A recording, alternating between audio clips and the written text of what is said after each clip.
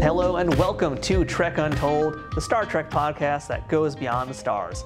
I am your host, Matthew Kaplowitz, and welcome to a special mini-sode of Trek Untold focused on Star Trek Picard Season 3. I've been really loving every second of this season so far.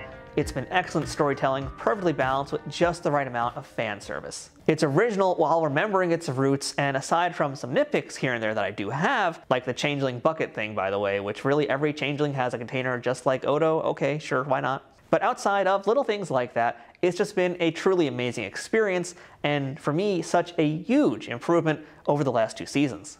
Now, if you didn't figure it out yet, this is going to be a very spoiler-filled minisode, especially when I tell you who the guest is. So, if you are not caught up yet to Star Trek Picard Season 3, Episode 6, press pause right now. For those of you still with me, let's talk about the episode titled The Bounty, which was stockpiled with Star Trek history and references, especially those in the Daystrom Institute. There were Easter eggs galore in there, like the deadly attack tribble, a second Genesis device, and even James Kirk's body? Well, yeah, if you haven't seen that one, you better go back and rewatch that part. That's pretty cool. But the moment I think a lot of fans were waiting for, and it was something that we first saw at NYCC 2022, finally arrived in this episode, and that was the return of Daniel Davis as Moriarty. And that, folks, is who's joining us today on Trek Untold.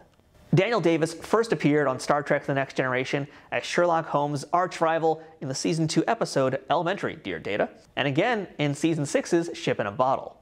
He's a character fans always wanted to see more of, and I'm happy he finally had a chance to show up one more time in this franchise. Beyond Star Trek, though, you know Daniel from his time on all 6 seasons of The Nanny as Niles the Butler. I watched The Nanny religiously, especially being from Queens, New York. I loved Niles' dry humor and his feud with Cece Babcock, which ultimately turned out to be true love. It's a great series and something I still love watching reruns of. But Daniel's also done a ton of things on TV and the theater world outside of The Nanny and Star Trek, but unfortunately, we're going to have to save that for another interview when I get to spend some more quality time with Mr. Davis. But for now, make sure your holoprogram safety protocols are set to fun, because I'm chatting with Daniel Davis about the return of Moriarty in Picard. You know, Mr. Davis, I gotta tell you, I was at New York Comic Con 2022 at the Star Trek panel last year, and I was there for the debut of the footage of Picard, and right. A lot happened to that trailer, but I have to tell you, when you showed up on screen, when your voice came on, the entire room exploded. I've never heard a room that loud in my life. Oh my God, that's so wonderful. Actually, Michael Dorn sent me an email and he said, your face just came on the screen and 4,000 people stood up and screamed. Yeah, that is absolutely accurate. It was absurd. Oh, it made my day. It also brought tears to my eyes to hear it. Thank you. Did you know that your character was just that popular and that big to the fans of the Star Trek universe? I have been finding out slowly but surely over the years. I didn't know until the first convention that I went to. Mm-hmm. Conventions had been happening for years. I knew nothing about them. And I ran into Bob Picard at Kate Mulgrew's house, actually. And he said, you know, I do conventions all the time and people are always asking about you. Why don't you do them? And I said, I never heard of them. And he said, oh, well, I will make this happen. So he hooked me up with a manager that he was working with at the time. And so I started going. Well, the first panel that I did was, it was amazing because it was really like, it was in that big hotel in Vegas. There were like 4,000 people in the room. Oh, yeah. And that was when I found out, and I was astonished. And I did very well at the autograph table that year. I'm sure you did. Yeah. So I've been back several times, but since COVID came along, you know, there haven't been conventions in a while. So I'm hoping to get back to them, especially now that we've got this episode of Picard, that people will be like, oh, let's get him back. So fingers crossed. I'm sure it's going to happen. I mean, people are waiting to meet folks like you. And I know, speaking for myself, I would love to get your autograph, love to get a photo. But, you know, for the time being, I get this wonderful FaceTime with you here in this show, which is amazing.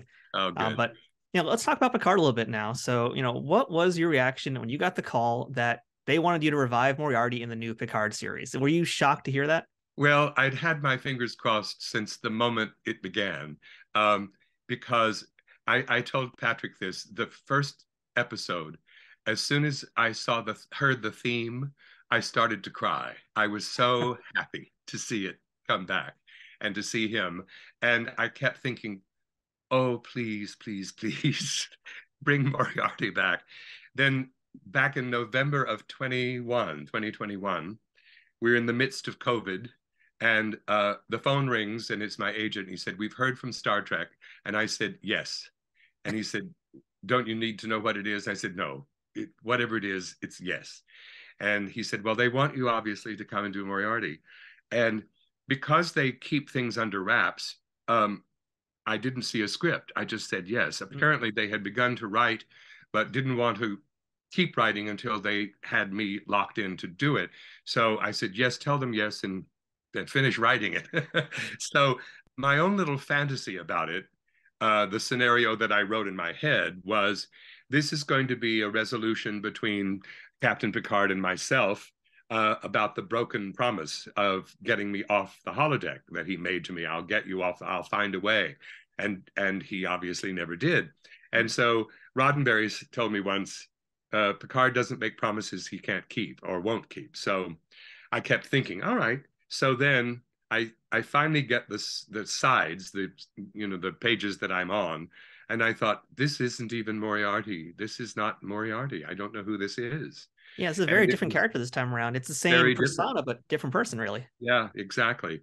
And I was so puzzled that I got my agent to put me in touch with one of the producers. And I said, I really don't understand who this is. And they said, oh, well, you will. I thought, can I know before I do it? And it's like, I just couldn't get an answer about, what I was doing. So when CBS called and said they wanted me to do this afternoon of interviews with people, I said, I can't because I haven't seen it. I've got to see it. And so they sent me a screener and I watched it. And then suddenly I thought, oh, I see what I was supposed to do. And I did it without knowing that I had done it. I think it was some sort of, it's just a way, I was an almost a mechanism for getting data discovered. And I was a figment or a manifestation of whatever function Data's brain is doing to, introduce the Crow, introduce Moriarty, introduce, Pop Goes the Weasel, for Riker to go, Data is around here somewhere. He must be. So I think that was my function. And to do it, I had to be menacing and threatening, which was something that we had given up in Ship in a Bottle long time ago. So that's why I was puzzled. But then once I saw it, I thought, oh, well, I was the perfect choice for this then, to do that. I mean, Moriarty was the perfect choice to bring them all together at last. And I have to say, when LeVar sees Data, I'm the biggest crybaby in the world. I just flooded. Same. It was, so powerful. So it worked out really, really well that, sometimes if an actor just says the words on the page, it works. So I mean, it's an actor who knows what they're doing here and understands the character of Moriarty, even if it's not the same Moriarty you played 20 years ago. And you got it. And I love seeing you be a mean, angry killer Moriarty. That's just so fun to watch. Oh, thank you. Thank you. So how do you think the fans will respond to this new version or this take on Moriarty? I think it's going to be like New York Comic Con around the internet. Everybody's going to be screaming their heads off as soon as they hear your voice and they see your face. Because again, I knew that it was coming because I saw that trailer, but still actually seeing it happen, like you said you were crying for LeVar. I was crying for you, honestly, too. Like, it was so wonderful to see you back. It legitimately was. And, you talked earlier about, how the script's kind of under wraps, too. I'd love to hear, so much has changed since you did TNG, not just like the sets, the way the scripts are kept very secret. So from your perspective, what is new about being on Picard season 3? The fact that it's also a different Picard. Wouldn't you agree? Yeah, very much so. It's a different Picard. It's a older, weathered, wiser, more reasoned, but more cynical, has seen it all, done it all. And then in the midst of all of this, he finds out he has a son and that he has passed on a bad gene to this son. And, it's actually turning out to be something I didn't anticipate. And it's turning out to be a wrap up of Patrick as Picard, although he says he's done, he also says 6 months later, never say never. So, so I don't know what he's going to. He talked. We had a wonderful conversation, which we'd really never been able to do. The only time I'd ever been in his trailer was to was to rehearse the scene that we were about to shoot. And this time, I was flown out. I live in upstate New York, and I was flown out to California. And the first day of work, I had to be tested, of course, for COVID, because this was back in December of 21. And I had my wardrobe fitting and was walking across the parking lot, saw Jonathan Frakes talking to someone, but I didn't see who it was until I rounded the corner, and Patrick was standing in the doorway of his trailer, and Jonathan said, "Look who's here." And Patrick said, "Oh, Daniel, how wonderful you're back. Come in and chat." So I walked in, went into his trailer, and sat for like an hour and a half, just shooting the breeze with Patrick Stewart. Wow.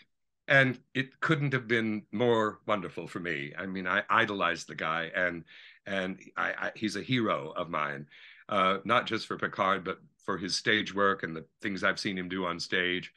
And he is great friends with Ian McKellen, and I stood by for Ian McKellen in Amadeus on Broadway. So we gossiped a lot about Ian McKellen and had a good conversation about Ian. So I have really now, after 3 episodes, kind of become a part of the Star Trek family, and they include me at conventions. I get to go out to dinner on the final night with them all, and that's a pretty wonderful thing. So, but I think that I don't know. I haven't seen or heard very much about the fan reaction to Star Trek Picard. I don't know what they're thinking and feeling, because when I got requests on Cameo, yep, I said, I can't talk about this. I'm under a non-disclosure agreement, and I am not allowed to say anything. And I did. This was kind of, it backfired on me and on them a little bit, because the Friday before Comic-Con, they called my agent and said the NDA is lifted as of Sunday at 5 o'clock or whatever it was. So the moment Comic-Con was over, I started getting Cameo requests. And so I started talking about the episode. Well, CBS and Paramount shut me down faster than, they said, he can't be talking about that. And it was like, the agent said, well, you lifted the non-disclosure agreement. He said, but he can't be doing spoilers. And it was like, so I thought, oh, Christ, they're going to come after me with dogs. I'm going to, they'll hound me. But I just stopped talking about it. So I'm finally able now the NDA is lifted. So yeah, thank goodness, because I'd love to hear a little bit more too about your time being on the set, because you got to basically have a very one-sided shootout with Jonathan Frakes, with Michael Dorn and Michelle Hurd. And again, this is like super villain bad guy Moriarty. So it seemed like you were all having just the time of your lives in that set. It was pretty much fun. It really was. And Jonathan is a very serious and fine actor, but he is also sort of known for, trying to break people up and crack them up a little bit, and they have fun on the set. But he has never done that with me, and I've always been hoping he's going to do something to crack me up, but he hasn't yet. And so he'll get. I'm hoping he'll get another chance, another shot at me at some point. We had a great time. Michelle, was not as familiar with Moriarty, obviously, as Michael and Jonathan were, but we all had a great time. And the time that we spend between setups, just sitting around in our chairs, that's when we have a lot of fun with each other and cut up and gossip and tell stories. And we're all, connected to the theater as well as television and film.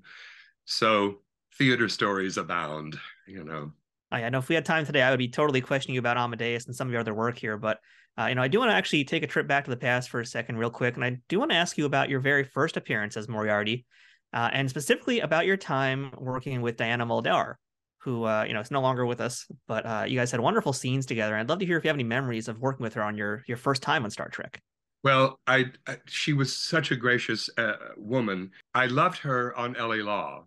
Was it L.A. Law? Remember when she fell down the elevator shaft? That's how they got rid of her. And we giggled a lot about that. I said, I will not be shoving you down any elevator shafts, I promise. And there's no poison in the tea. The scones are homemade. I mean, we just went on and on, And And she was wonderful to me and gracious to me. You know, when I auditioned for that, I walked into, you know, the casting office at Paramount, and Brian Bedford was there, who is no longer with us. But Brian and I had worked in Hamlet together, he playing Hamlet and me playing Rosencrantz. And I walked in and I saw him, and we hadn't seen each other in 15 or 20 years. And he said, "What are you here for?" And I said, "I'm here for Moriarty." "What are you here for?" He said, "I'm here for Moriarty too." And I said, "Well, let's see what happens." So I was like, but my real reaction was, I have not got a shot at this. I haven't got a chance, because Moriarty, I mean, Brian is a famous actor. He's well known. And I'm just, you know, I hadn't even done the Nanny yet. And I was just, you know, this nobody. And I didn't think I had a shot. And when you don't think you have a shot, you get really relaxed, really fast. So I walked in and did it. And it was the first time in my life that there was a message on the phone machine when I got home that you got the part. And then before I'd even gotten home. And Brian Bedford called me later that night and said, "No hard feelings, come to dinner." So same thing happened to me on The Nanny. I went to the network opposite Roddy McDowall, and I thought, "Oh, what am I doing here?" And then Fran called when I got in the role and said, "I bet you thought it was going to be Roddy McDowall." "Well, it would have been the Roddy McDowall show, and this is the Fran Drescher show." Fair enough. So I thought, okay, now I know where I'm standing. Now, just last thing for you today, Mr. Davis. You know, Yes, this is a big fanboy question here. So, you know, Moriarty from TNG, as we mentioned, he's still kind of spinning his proverbial wheels in a holodeck program with his beloved Regina. What would you like to have happened to those two characters 30 years later? What do you think they're doing right now? I think they're waiting for Picard to make armbands for them so they can get off the holodeck. Somebody's been watching Voyager. I like that. Yeah, Bob Picardo. Every time I see Bob Picardo, he says, "Thank you. Without your part, I wouldn't have had a part." I said, Very "Yeah, true. why can't they make an armband for me?" So that's the exchange we usually have. I don't know. I think that I think it would be very difficult to get the actress back to play Regina, because she has retired and lives in Spain. And she said she told me this will be my swan song. So I don't know. He'd have to come back as a single man. Maybe her program dissolved or something somewhere. Listen, there's a lot of single holograms out there. I'm sure Marty can do well for himself. He can find one, Caddy. You would Absolutely. think. Yeah.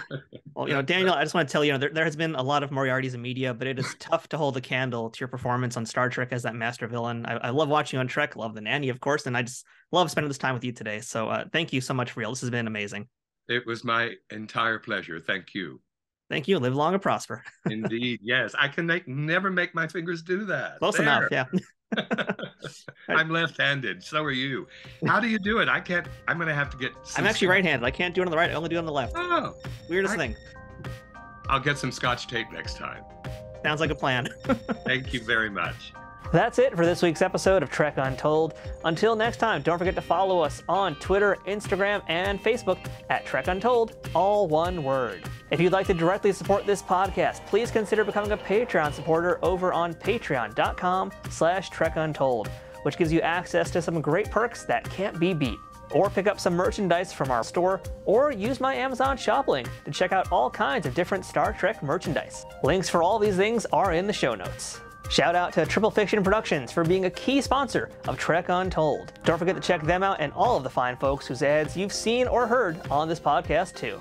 If you have any questions, feedback, or comments for the show, or would like to suggest a guest or discuss sponsorship options for any of these episodes in the future, send me a message at trekuntold@gmail.com. I hope to see you here again as we uncover more untold stories from Star Trek and beyond, and get to know even more amazing people who have contributed to this ever-expanding universe. Until next time, I'm Matthew Kaplowitz, and remember, fortune favors the bold. Trek Untold is sponsored by TrekSphere.com, promoting fan-produced Star Trek content in all forms, is powered by the RageWorks podcasting network, and is affiliated with Nerd News Today.